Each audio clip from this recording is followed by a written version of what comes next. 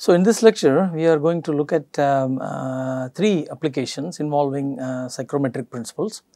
The first one is adiabatic mixing of two streams, and this probably may be considered as an application that comes in HVAC. The other two applications may be classified as other applications of psychrometric principles. Okay.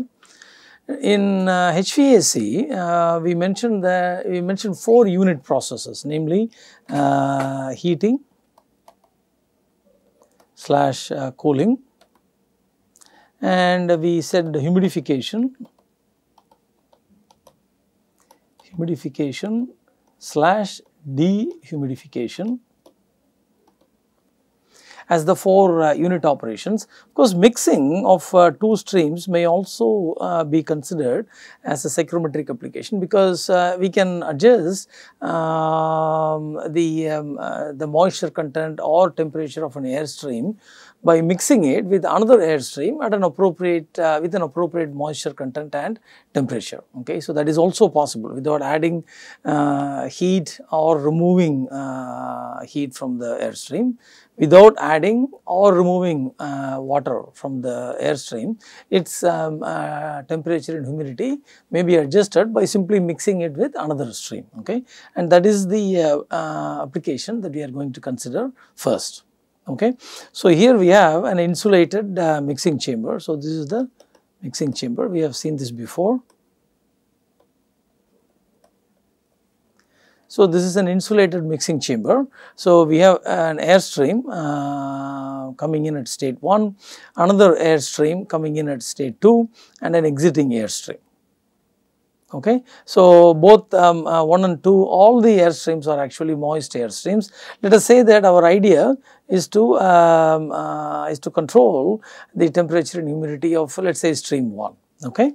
And we want to control it in such a way that we get a desired value for temperature and humidity ratio of the exiting stream. Okay, that is generally the idea. Okay, so if we do mass balance of dry air across the mixing chamber, we get m dot A1 plus m dot A2 equal to m dot A3. Okay, water balance across the mixing chamber, assuming that no condensation takes place. So the amount of vapor that comes in through 1 plus amount of vapor that comes in through 2 is the amount of vapor that leaves at 3. Okay, and if we write this in terms of omega by using the definition of the humidity ratio, we may write this like this, and if you rearrange, we may actually finally come up with an expression for omega 3, which is the humidity ratio of the exiting stream. So if I know omega 1, omega 2 and the mass flow rates, omega 3 may be evaluated. On the other hand, if I desire a certain omega 3 and I want to adjust omega 2 so that I get that omega 3, then we may evaluate omega 2 from this expression. It is possible to do both.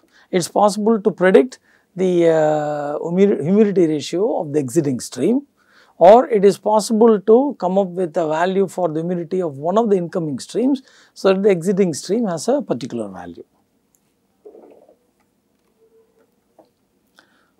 Application of SFE to the control volume gives rise to the following equation. Q dot and Wx dot are both 0. Q dot 0 because the mixing chamber is insulated. So we can come up with an expression for H3 star, which is the specific enthalpy on a dry air basis for the exiting stream. Okay. Assuming that H1 star, H2 star and the mass flow rates are known, this allows us to evaluate H3 star, and hence along with omega 3, the exit temperature and relative humidity may be evaluated using this.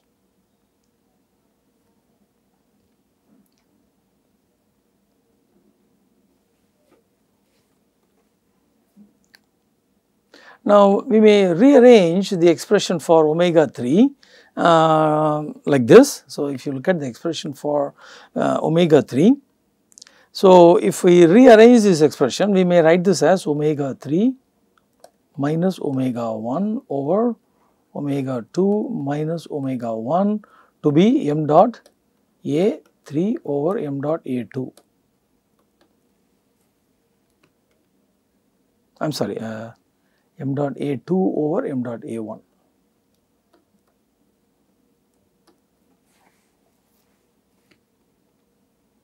Oh, omega 3 minus omega 1 over omega 2 minus omega 3. I am sorry, I made a mistake. Omega 2 minus omega 3. Oops.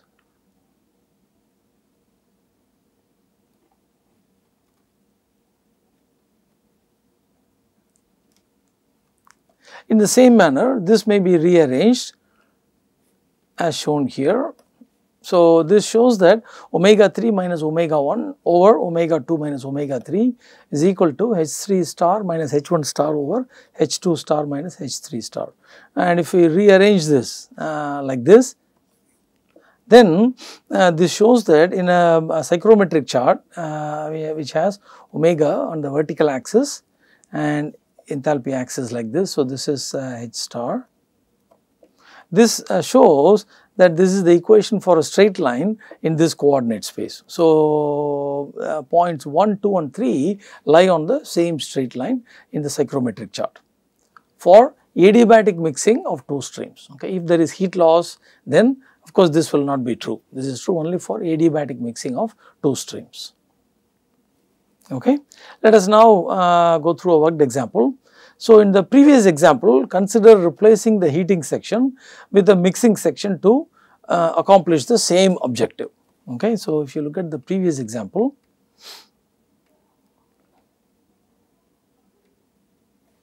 so here we had a heating section. So, this was the heating section.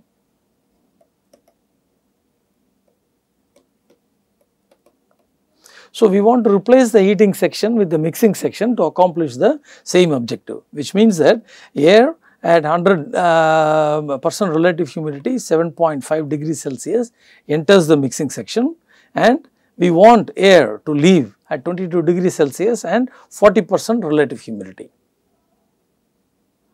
Okay, and also such that omega 2 is equal to omega 3.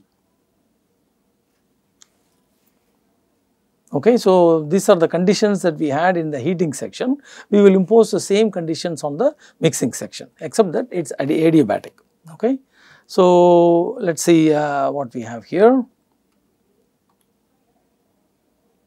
Okay, so this means that in the mixing section, if you go back to the illustration of the mixing section, this corresponds to inlet 1 corresponds to what we had here. Let us see. 30 degrees Celsius, 80%, I am sorry, inlet 1 corresponds to 7.5 degrees Celsius and 100% relative humidity. Okay, and this corresponds to 22 degrees Celsius and 40% relative humidity. So, what we want to find out is the following. I am going to send in ambient air at 30 degrees Celsius. I do not know the relative humidity. I want to adjust I am sorry, not ambient air. I want to send in air at 30 degrees Celsius.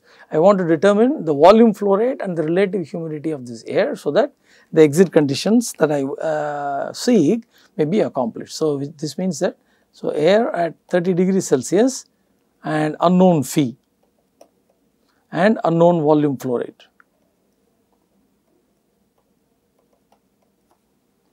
Comes out, so that this can be accomplished. And remember, additional requirement here that we imposed was that omega 1 equal to, I am sorry, omega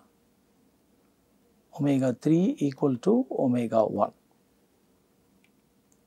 So, no explicit addition or removal of water, except whatever comes in through airstream, the moist airstream at 2. Okay. So, this is the nomenclature for this problem. So, using this nomenclature, so we have m dot A at 1 point, I am sorry, this information can also be included here, 1.1236. So, this is 1.1236 kg per minute. So, 1.1236 kg per minute of dry air at 7.5 degrees Celsius comes in, relative humidity 100% comes in, and air at 30 degrees Celsius, unknown relative humidity, unknown volume flow rate is mixed with this, so that we have a mixture at 22 degrees Celsius, 40% relative humidity that leaves the mixing chamber.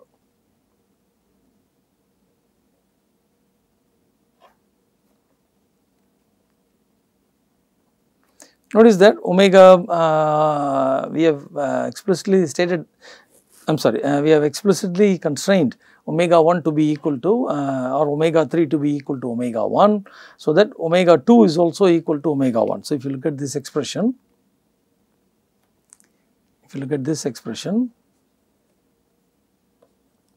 for omega 1 to be equal to omega 3, what we would require then is that omega 2 also be equal to omega 3.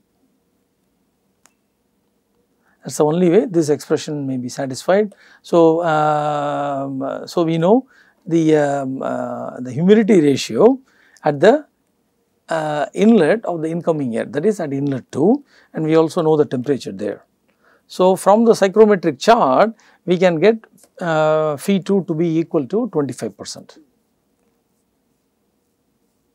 So, basically since we are requiring that omega 1 should be equal to omega 3, after adiabatic mixing the expression for omega 3 then suggests that omega 2 also has to be equal to omega 1. So, that is what allows us to fix the omega 2, the unknown value for omega 2. Okay. So, temperature is available, omega 2 is available. So, from the chart we can get phi 2 to be 25% and the specific volume of dry air to be 0.87 and H2 star to be 47. Okay. I am going to let you look it up from the psychrometric chart. Now, we apply SFEE to the mixing process as before, and we now rearrange this so that we can get m dot A2 from this. Okay. And all the other quantities in this expression are known. So, we get m dot A2 to be 1.9167 kg per minute. And since we normally require values to be in units of meter cube per minute, this may be converted to 1.6676 meter cube per minute of dry air at inlet 2. So, this shows how we can actually replace the heating section with the mixing section to accomplish the same objective subject to the same constraints. Okay. So, in that sense mixing may also be considered as an additional unit process in HVAC. So, we can accomplish our end objective by more than one means: heating, cooling, humidification, dehumidification and mixing.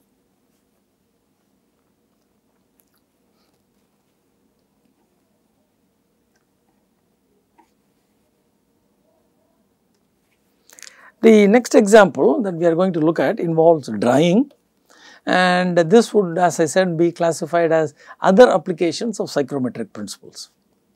Okay. So, wet paddy at 25 degrees Celsius that contains 1/3 moisture by weight. So, which means that if you have 1 kg of wet paddy, 1/3 kg is water and the remaining 2/3 is the actual dry paddy. Okay. So, this has to be dried completely before being stored to prevent rotting. That is customarily done. Okay. The paddy is usually wet after harvesting and it has to be dried before it can be stored, otherwise it will start rotting. Now, hot air is to be used for this purpose.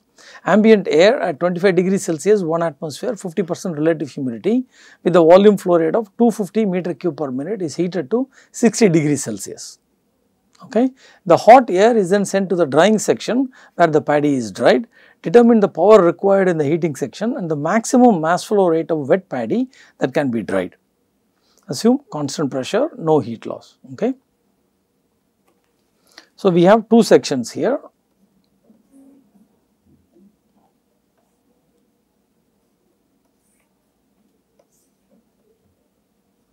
So, this is the heating section.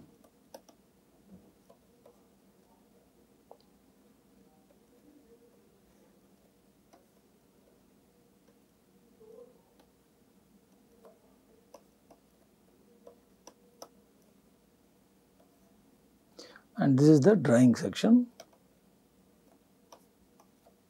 So, let us label this state 1, this as 2 and the exit state as 3. So, ambient air at 25 degrees Celsius, 50% relative humidity enters the heating section. So, we can retrieve from the chart omega 1 to be 0.01 kg vapor per kg dry air. Specific volume may also be retrieved from the table H1 as well as H1 star. And the mass flow rate at the inlet may be evaluated. So, let us see here. So, 25 degrees Celsius and 50% relative humidity, that is state 1. So, state 1 is here. Let me choose a different color for this purpose. So, state 1 is here, 25 degrees Celsius and 50% relative humidity. Notice that this is the line that corresponds to 50% relative humidity.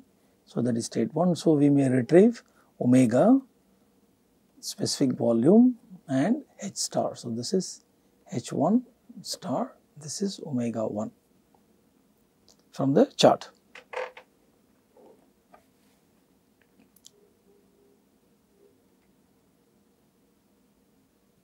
So, the air is heated to 60 degrees Celsius, and if you look at the schematic here, so the temperature at the end of this is 60 degrees Celsius, but there is no addition or removal of water in the heating section, which means omega 2 equal to omega 1. So, that means state 2 omega 2 is equal to omega 1 and the temperature is 60 degrees Celsius. So, temperature 60 degrees Celsius, omega 2 equal to omega 1. So, this is state 2 and we may look up H2 star from the psychrometric chart. Okay. So, mass flow rate of air that is coming in may be evaluated like this. So, for the hot air omega 2 equal to omega 1 because there is no water that is added or removed, temperature is known. So, we can retrieve H2 star. So, the heat that is added in the heating section may be evaluated by applying SFEE to the heating section, that gives Q dot H to be 167.64 kilowatts.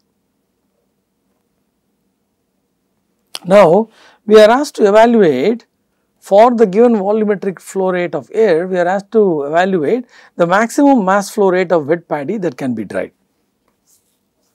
So, the maximum, if we want the paddy to leave completely dry, okay, then the air, the maximum and that too maximum mass flow rate of wet paddy, this both these then dictate that the air that leaves must be saturated.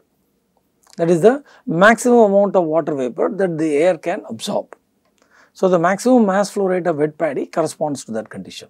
Okay. So, at the exit we say that, so at the exit we say Phi3 equal to 100%.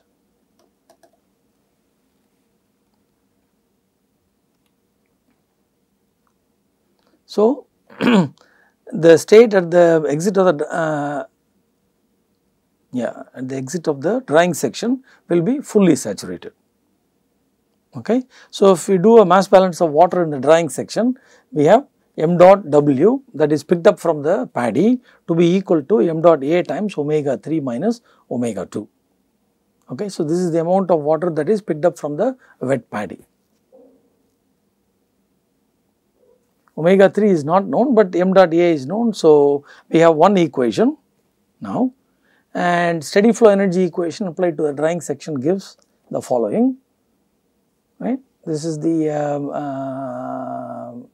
this comes from the water that is picked up from the drying section. So, here we are assuming implicitly that there is no appreciable change in the enthalpy of the paddy. Okay. If properties of the paddy are known, that can also be accounted for, but for the sake of simplicity here we are assuming that there is no appreciable change in the enthalpy of the dry paddy itself. Okay. So, if we substitute the known values, H3 star is not known, okay, So, let me indicate this in red here. So, H3 star is not known and omega 3 is also not known, but we have one equation that describes omega 3 which we have already used. Okay. Remember, m dot w is not known here. Okay. So, m dot w is not known, omega 3 is also not known. Okay. So, we replace m dot w here with the previous equation that we have. So, now we end up with one equation which seemingly contains two unknowns. Okay. Remember, one more information is available and that is phi3 equal to 100%. So, that means that we know that the outlet state or state 3 lies along the phi equal to 100% curve. So, strictly speaking, we really do not have two unknowns. So, if I take any point, let us say any state along the phi equal to 100 curve, then once I fix the state, its H3 and omega 3 are automatically known. So, once that state is fixed, both these quantities are known. So, strictly speaking, there is only one unknown, which is the temperature of the exiting airstream. So, once I take the temperature of the exiting airstream, both H3 star and omega 3 are known. And so, this equation actually has to be solved iteratively. Okay. So, what we can do is, the best way to go forward is to guess a value for T3 and locate the state on the psychrometric chart. So, guess a value for T3 and then locate a state. So, let us say that we guess. So, we guess the temperature to be, let us say 26, 27, let us say 25 degrees Celsius, which is physically not correct, but let us say that we choose it to be 25 degrees Celsius. Then we retrieve H3 star from here and omega 3, and we plug these values into this equation and see whether the equation is satisfied. If it is not satisfied, then we adjust the value of T3 and keep doing this until this equation is satisfied. So, if you do this after about 1 or 2 iterations, you should be able to show that T3 is equal to 27.5 degrees Celsius and H3 star is 86.5. And omega comes out to be 0.0233. That is what is shown in this chart. So, this actually comes after. So, this actually comes after a few iterations. The most important thing is that phi3 is equal to 100. That is very important. phi3 equal to 100%. Sorry. So, the mass flow rate of wet paddy may then be evaluated as 3 times m dot w.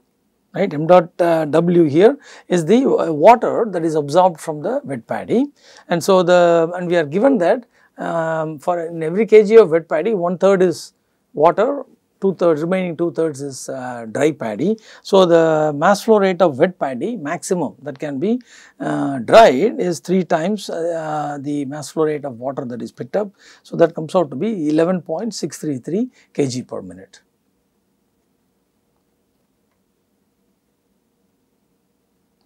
So, you can see that psychrometric principles are useful not only in HVAC, predominantly in HVAC, but also in other applications which are very practical and real life sort of applications like the one that we saw just now.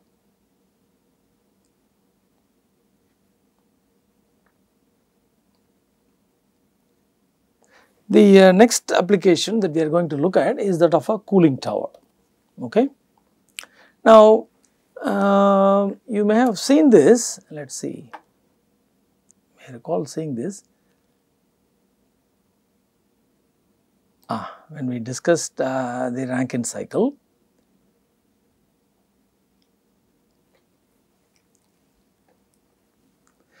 So, in the Rankine cycle, I stated that we had looked at all the components in this diagram except the cooling tower. okay, and that is what we are going to look at now. Okay. So, basically the cooling tower is used in the condenser to cool the water that comes from the turbine. So, it, as you can see, it follows its own circuit. So, the cooled water from the condenser enters, cooled water from the cooling tower enters the condenser. It then picks up the heat from the saturated mixture that comes from the low pressure turbine and then leaves at a higher temperature. Okay. Notice that this is in a separate circuit and the water from the turbine runs in a separate circuit. Actually, that is at a sub-atmospheric pressure, as I had mentioned before. Okay. So, basically we have water from the cooling tower which enters the condenser at about ambient temperature, and when it leaves, usually it leaves at temperatures around 50 or 60 degrees Celsius. Okay. So, now when we look at the cooling tower itself, the basic purpose is to take water at 60 degrees Celsius and cool it to 30 degrees Celsius and then send it back to the condenser. Okay. So, that is what we are going to look at now. So, here is water, hot water from the condenser, as I said, typically at 60 degree Celsius or so, and the cooled water is then returned back to the condenser. Okay, so, this goes back to the condenser, as you can see here. Now, the cooling tower that I have shown here is called an induced draft cooling tower, because it has a fan at the top and the fan forces the ambient air through the cooling tower like this. Okay. So, there are openings on the side of the cooling tower and the ambient air is drawn in to the cooling tower and forced to flow upwards like this by the fan. Okay. So, it is called an induced draft cooling tower. So, basically the hot water from the condenser comes down through these types of shower nozzles. So, that the hot water comes down, the ambient air flows up. Okay. So, as the ambient air flows up, because it is cooler than the water that is coming down, the water evaporates. Okay. The water evaporates and the temperature of the air then increases and then it goes up, and the remaining water is cooled down. Okay. As the water evaporates, it draws enthalpy from the air and it cools down and collects at the bottom as liquid water. Okay.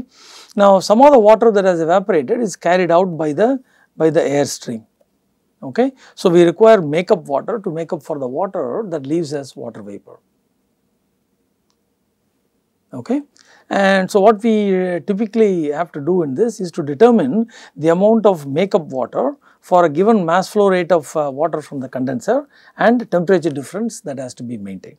So, we cannot allow the temperature of the water to become too high, because normally the water is drawn from a lake or a river or ocean and thermal pollution is to be avoided. So, normally we cannot allow the water temperature to go beyond 60-70 degrees Celsius or so. 60 would be, I think, what the upper limit. Okay.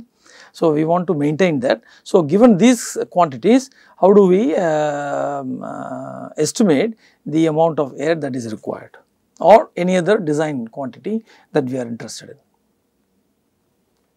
Okay, so let us summarize what I have said so far. So, this is an induced draft cooling tower because the fan draws the atmospheric air through the tower. The air is not forced, pushed through the cooling tower, it is rather pulled through the cooling tower. Okay. So, the warm water from the condenser comes downwards in a shower and it meets the upward draft of the atmospheric air, which is drawn in through the openings provided along the sides of the cooling tower or circumference of the cooling tower, because it is usually circular in cross section. Since the air is at a lower temperature, some of the liquid water evaporates and the moisture laden air then goes up. So, the water vapor is then carried up by the ambient air and it leaves through the top. So, the rest of the water cools down as a result of evaporative cooling and collects at the bottom of the cooling tower. Makeup water, as I said, is to be added to account for the additional water vapor that leaves through the top. So, basically the cooling tower design from a psychrometric perspective will involve two things. One is mass balance of water, another one is mass balance of dry air. So, let us look at an example. cooling water enters the condenser of a steam plant at 30 degrees Celsius and leaves at 45 degrees Celsius with a mass flow rate of 3.75 times 10 raised to 7 kg per hour. Okay. You may recall that when we did examples in the module on Rankine cycle, we took the condenser temperature to be 45 degrees Celsius. So, I have used the same value in this example also. Okay, it is then taken to a cooling tower where it is cooled before it is returned. Ambient air at 25 degrees Celsius, 45% relative humidity enters the cooling tower and leaves at 31 degrees Celsius fully saturated. Okay. Makeup water at 25 degrees Celsius is also provided. Determine mass flow rates of dry air and makeup water. Okay. Let us enter some of the information that is given here.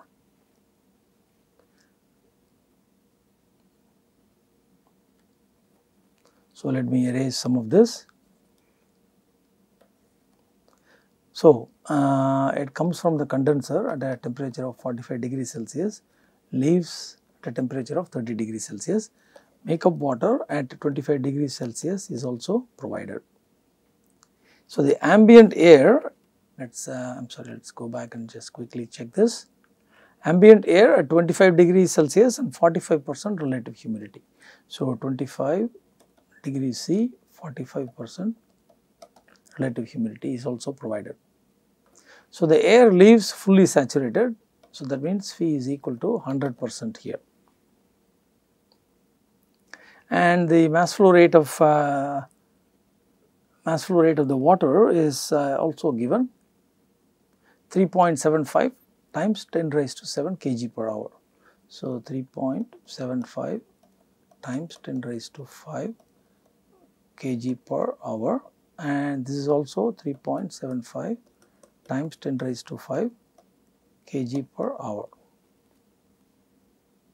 I am sorry, 3.75. Correct, I haven't done it correctly. Okay, so this is the information that is available. The state points are all marked here. So, notice that for state 1 and state 2 and state 5, we need to go to the steam tables and retrieve HF. Okay. So, HF has to be retrieved from the steam table for these states. For the remaining states, we will use the psychrometric chart. 25 degrees Celsius, 45%. So, ambient air 25 degrees Celsius, 45% relative humidity, we can get H3 star and omega 3. So, here we have retrieved these values from the steam table. Okay. Now, mass balance of water across the cooling tower. So, liquid water comes in at 1 and 2, but the mass flow rates are the same. So, these two terms cancel out. Okay, we have makeup water coming in at 5, water leaving in the form of, entering in the form of vapor at 3 through the ambient air, and water leaving in the form of vapor through the top of the cooling tower. Okay, so if you rearrange, we get m dot W5, which is the mass flow rate of makeup water, to be m dot A times omega 4 minus omega 3. 31 degrees, that information. Yeah, phi equal to 100% and 31 degree Celsius. So, that means omega 4 is known, omega 3 is also known. Okay. So, omega 4 and omega 3 are both known. So, we are okay. Now, SFEE applied to the cooling tower gives us the following, and if you rearrange, then we may write it like this. So, omega 4, omega 3, H5, everything is known, right, except m dot A. So, we may evaluate m dot A to be 4.21 times 10 raised to 7 kg per hour. Okay, so, let us just show it in a different green color. So, H5 is known, omega 4, omega 3, H1, H2, H3 star, H4 star are all known. We have retrieved these from the tables and listed here, right. We have retrieved from the tables and listed here. So, m dot A may be evaluated. And once this is known, using this equation, we may evaluate the mass flow rate of makeup water, and that comes out to be 8.42 times 10 raised to 5 kg per hour. Okay, so this completes our discussion of psychrometry and psychrometric principles as applied to HVAC and a couple of other applications. Okay. Again, bear in mind that no new concepts have been introduced, only new terms which are specific to psychrometric applications have been introduced. Terms like humidity ratio, relative humidity, dew point temperature and so on, wet bulb temperature and so on. The fundamental principles or application of first law either for non-flow process or steady flow process, and then mass balance, water either liquid or vapor phase, and dry air, mass balance of dry air. Okay, so you should keep that in mind.